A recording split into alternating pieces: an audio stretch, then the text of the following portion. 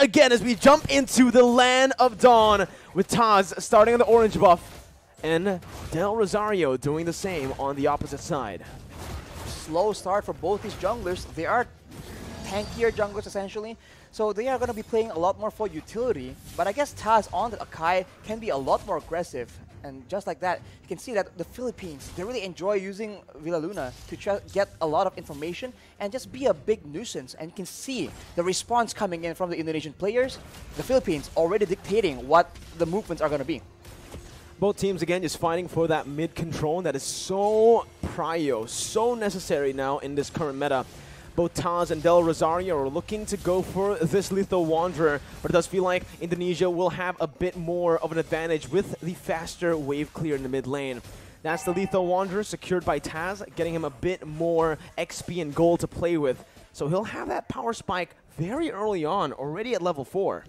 As we mentioned, the wave clear game is now being a lot more monitored, a lot more managed by the players from the side of Indonesia. They've suffered from it once, they are not trying to suffer the same fate again. So right now, they're just moving around, and I think before the first turtle spawns, it's going to be relatively slow. But as I say that though, uh-oh, there you go. Ooh. That's the barrier with a wild charge. Psychot's now going to be caught. First blood over to Philippines, but look at Taz. He's able to bring the members back in with a heavy spin. Del Rosario going to fall. The jungler for the XP lane, and Dapda will be forced to flicker out of there. Villa Luna a bit late on this rotation to match up against the Indonesian mid laners, but it is still just going to be a 1-for-1. So 1-for-1, so both teams now holding their own, but this is where things get a bit hairy. The first turtle, where everyone has their ultimates, we have to see who can actually weave in the better team fight. No ultimate for Del Rosario just now. Taz gonna go for it. Will be able to secure the turtle with a brilliant retribution. Dreams gets knocked up, but Philippines decide to back off. Now Dreams flickering forward, gets the Divine Judgment onto Imam, who's able to flicker away. Psychots has the Black Dragon form, looking for it, just decides to zone the Filipino members here and backs off. Back away, and we can take a look at how the changes have impacted this Faramis, right? The Cult Altar was used in that fight, and with one single spell, the rest of the team from Indonesia is able to melt down that HP bar. So it really isn't an all-win teamfight solution, but it is very situationally used to help save members from big burst damage. Now it's a complete change from game number 1. Imam, though, going to be immobilized. That's the damage coming through. Whew. Sniped down by Brands, but the kill will go over to Hijume. Brands sacrificing a bit of gold there in the bottom side, but will still be able to catch up down below to pick up that cannon minion. With stronger laners on the hands of the Indonesian players, they are now able to actually match the aggression, the fights, the skirmishes from the members of the Philippines. And now you can see that the Kaja pick is just having a lot more impact. This is what they wanted to do in game number 1, but the macro play coming in from the Philippines was able to deny that.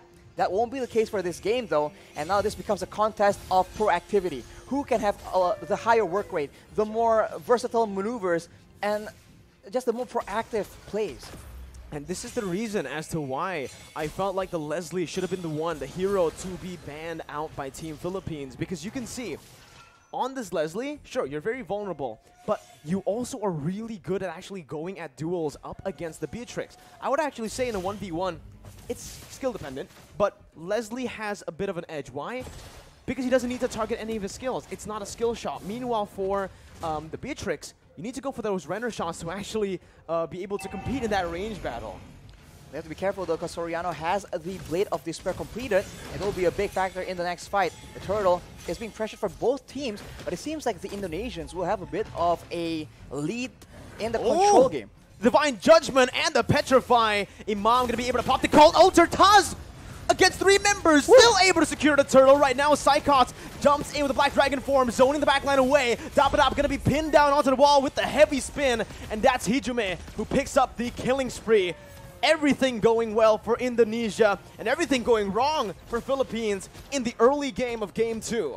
They lose a member to the pickoff, they lose a turtle to the steal, so Indonesia is completely taking over and looking completely different. Is this a momentum thing? We'll just have to see. Hijume with the Ice Queen's wand right now will ensure that the Filipino members need to be a bit more careful, even more careful in how they want to position. They've been getting caught out without that slow as well.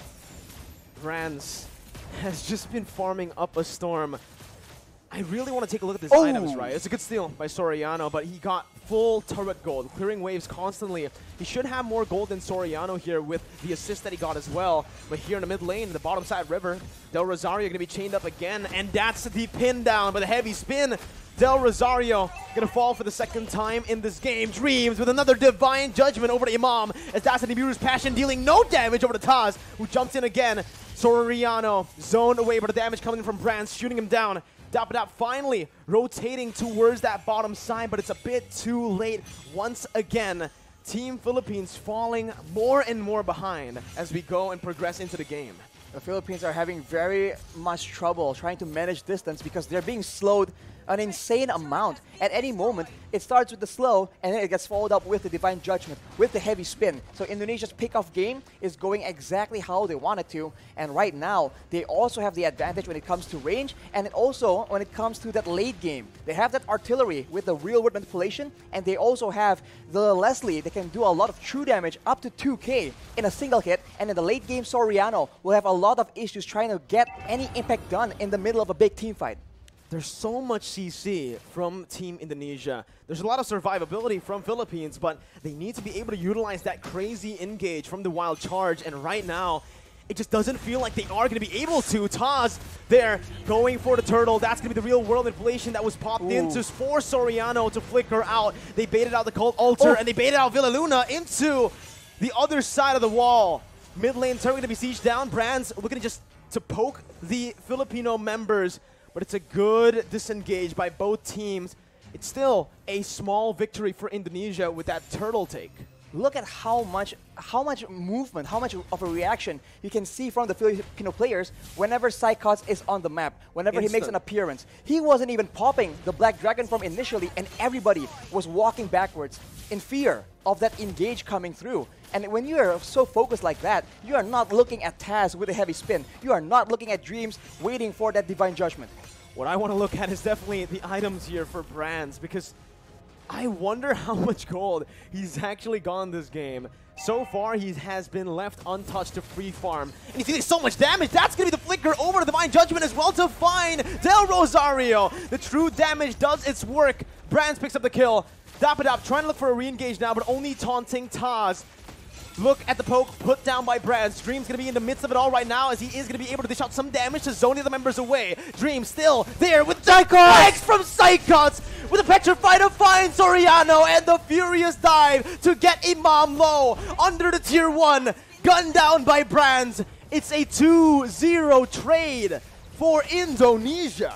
Unreal execution coming in from Indonesia right now. We thought that Psychots was the main distraction. He was the one coming in from behind. You barely notice it until it's way, way too late. Let's take a look at that replay right now. The fight was breaking up. There's a lot of action back and forth, and Psychots out of nowhere. The tower doesn't even matter because it's way too low. Indonesia able to actually push Philippines into a very uncomfortable position, and now with all the advantages when it comes to crowd control, when it comes to damage, they are looking at a cruising victory in game number 2.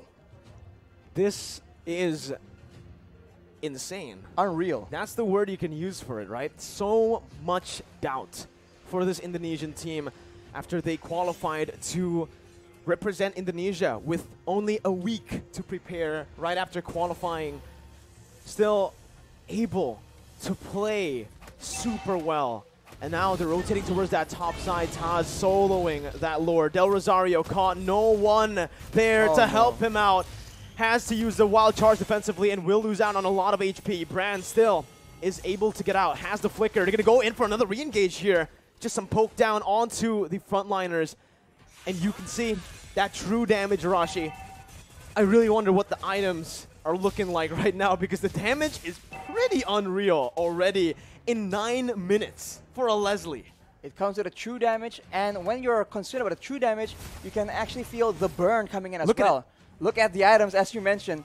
The Windtalker, the Endless Battle as well, allows him to get so much more burst damage initially, and after that, the Berserker's Fury allows him to dish out a healthy amount of DPS.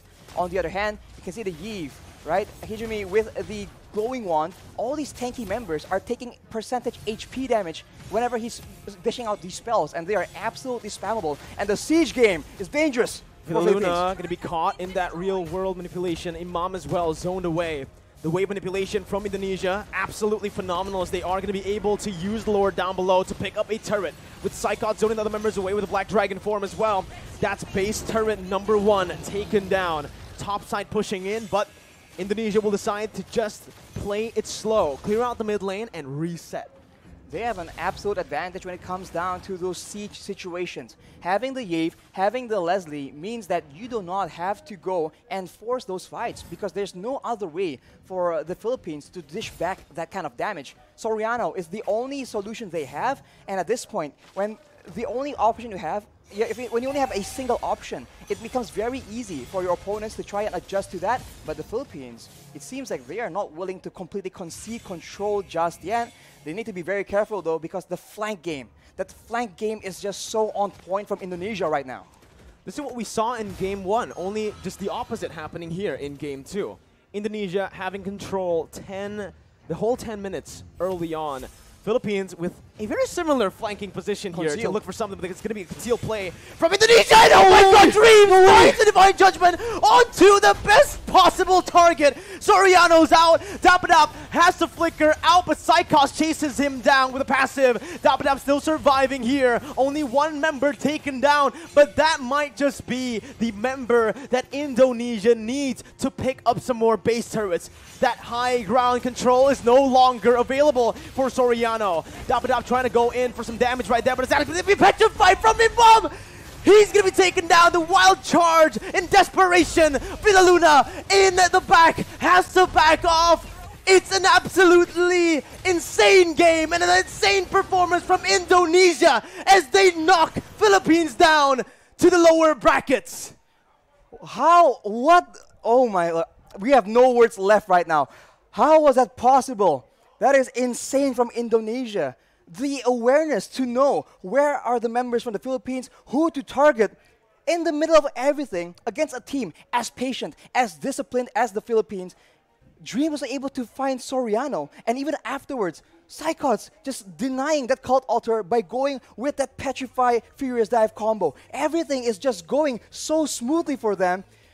It doesn't make sense. How is this possible?